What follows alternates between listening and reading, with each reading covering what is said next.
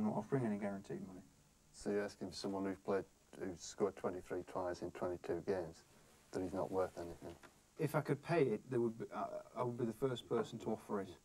The deal being offered is £200 for each match they win, 50 for those they lose, plus a bonus of up to a few £1,000 depending on how well the team does in the league. In addition to that, if he accepts the offer that's here, then he will get his 5,700 quid or whatever it is that he's owed. And he'll get that in a lump sum. There you are, there's a cheque. If he wants it pound notes, you can have it in pound notes. I'm asking, not demanding here, because I never demand at meetings, whether there would be a possibility for both players to be paid £1,000 every 5 wins.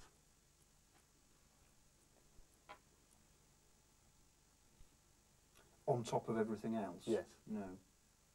£500 every 5 wins? No. So you're saying there's no movement?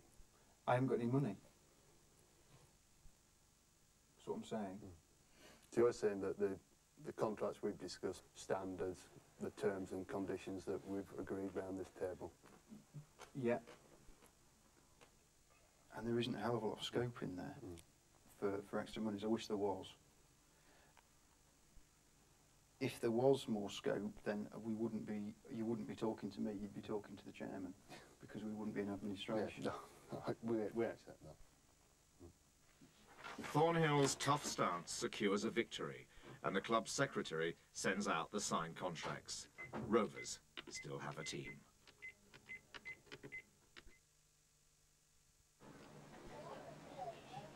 It's March, and the season is well underway.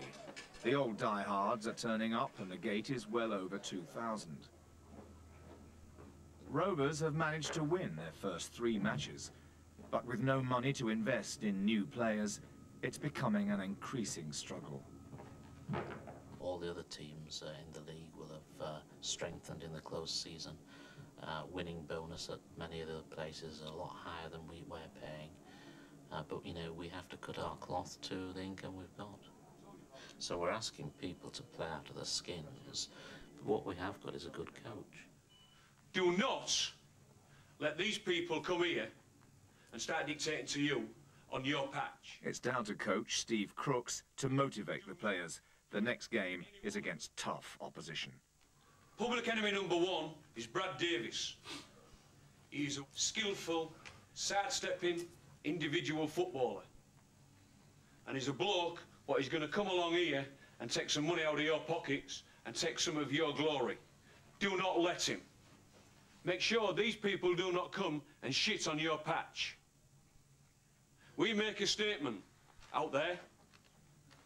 Let's make sure we do it right. Come on.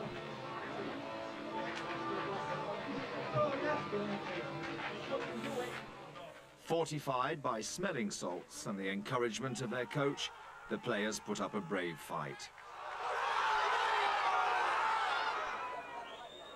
Rovers struggle to hold on to the game, but lose the match in the dying minutes. Swinton beat Goodness. That's good. Despite the 2 points lost, Rovers keep their place in the table. I find it difficult to fight it. I think we're okay today. I think the results are going to be kind to us. However, arch rivals Hull FC win again and move to the top. Back in London, Tim Wilby decides it's time to change his tactics. We've actually had a change of mind now. We're not actually going to go ahead and make the offer to the Hull Kingston Rovers. We've made a change of clubs. We're actually going to go for the other club in the city, which is Hull FC. But they're going to let Edward Klemker and company have some fun trying to run a rugby league club that's in administration. I don't think they're going to find it as easy as what they think it's actually going to be. Edward, reference the Hull Kingston Rovers deal. Yeah. It looks at this stage as though we're going to withdraw our offer and not go any further. Okay. We've investigated the possibilities of the deal, and we've decided at this present moment in time our strategy is to withdraw from the actual offer and let you get on with doing your job and see how you go on. Withdraw? Yes, we're going to withdraw. Then.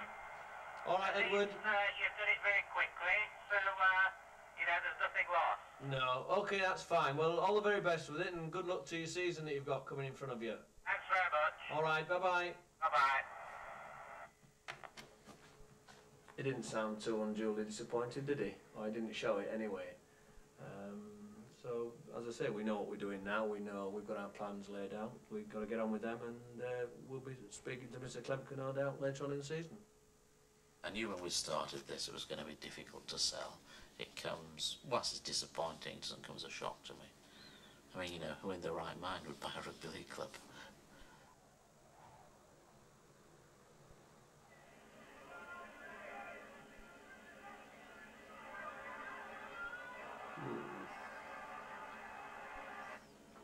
Still with no money to strengthen his team, coach Steve Crooks is growing increasingly frustrated.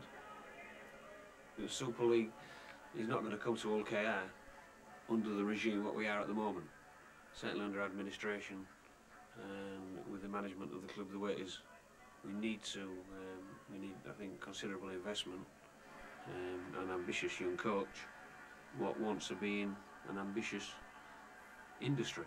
And if that isn't going to be forthcoming, then I might as well go back and work less hours and maybe for a little bit more money, building ships or engineering.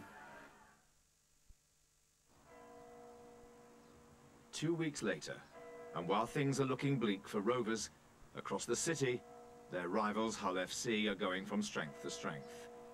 They now have an ambitious new owner and chairman. There's only one way forward for this club, and that is into Super League Rugby League. Property speculator Tim Wilby has bought control of his old club, and the team's been given a new name to match its new ambitions. And the highest level possible professional rugby league in this country is to be in Super League, and that's where we intend to go. I'm now chairman of Hull Football Club. That's part one of what I'm trying to do. Part two now is to acquire Hull Kingston Rovers, which will give me, merge the two clubs together, which will give me automatic Super League status, which is what I'm after. I want a Super League franchise in Hull. Hull currently at the moment are doing quite well. They're top of the First Division, but I'm not leaving things to chance. If you control both Hull Sharks and Hull Kingston Rovers, the Rugby League would almost certainly guarantee membership to Super League. And all of a sudden you're playing for £900,000 worth of Sky money. If he owns Hull Sharks on its own, he may not get promotion. And probably what he'll do is wait till the end of the season to decide exactly what he wants to do. Because if he can get promotion under his own steam, he will do. If he can't, no doubt he'll come knocking on our door with an increased offer. The tough-talking new owner at Hull Sharks is causing panic among the Rovers fans. They now see a new threat to their beloved club. There's no such word in this town, really, in this city as a merger. It would be a takeover, and the strongest club would win at the end of the day, and unfortunately, we're not the strongest club at the moment. I'm not happy. We need to get a bit of mongrel into us, not just talk. The rumours unsettle the players, and Rovers have lost their last 3 matches. Yes, as one bloke says to me last night, while he was walking his dog in town, what went on? What went on? Can't you get a grip of them? It fucking hurts me. It hurts me. I get passionate about this fucking game, what we play. I get passionate about what we're trying to do here. We cannot afford to let anything go. Not at all.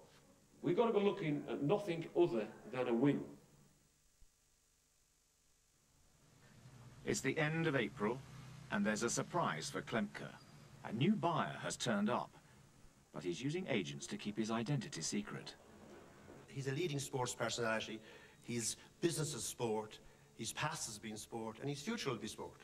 I usually don't negotiate with people who don't disclose their principal. I've accepted their assurances that he is a superstar. Rugby league is on such an upward spiral, and it's sort of like gone from your M62 corridor to sort of like a worldwide game. Yeah. What we want to do is with people like Steve Crooks, who's again regarded as one of the best coaches in the world, arguably. We want to sort of like take it from where they are now and get up into Super League first and foremost.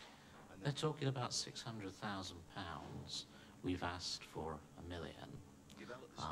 But we have here an interested party who's come out of the blue, made no approaches until quite recently, but yet maintained they've been looking at it for some time. I start just wondering if it's actually perhaps merger in another disguise. What guarantees have we got that a week after we do a deal, there's not a merger with, say, another club in Hull? There's only one other club, and all of a sudden, the thing that we've done the deal for is no longer binding. Well, maybe we have to look. Maybe we have to say to ourselves, if that eventuality did happen, and there's no way in our plans that that should happen. But let's take your logic. Maybe, and we haven't discussed this now because this is, this is new things coming in. We may have to adjourn to discuss ourselves and talk to our principals. My gut feeling is it's the same party who came to see us previously, but in different clothes. You mean Tim Wilby? I didn't say that.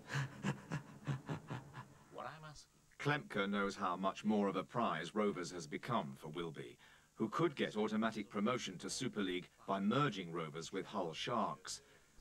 But as the administrator, Klemke has to try to ensure that Rovers will survive as a separate club. Now, the only thing that we're stumbling on at the moment is the continued existence of Hull Kingston Rovers as a rugby league club.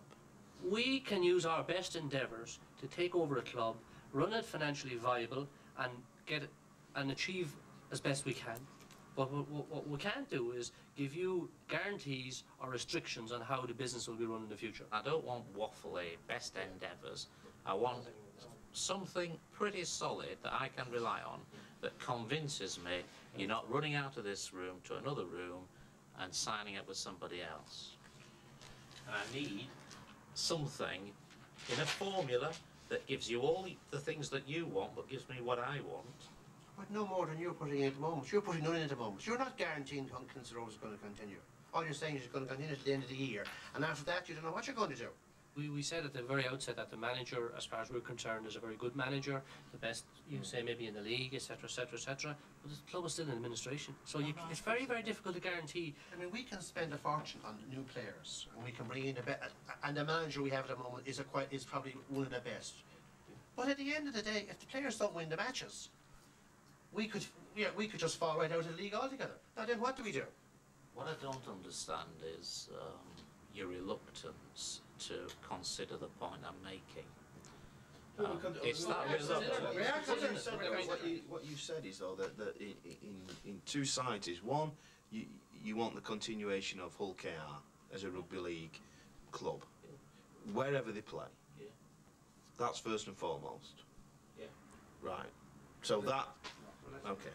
Why don't we go into a separate room, leave you guys here to chew it over? The numbers aren't that far apart, providing you beat us halfway on the 600 million. We've already gone.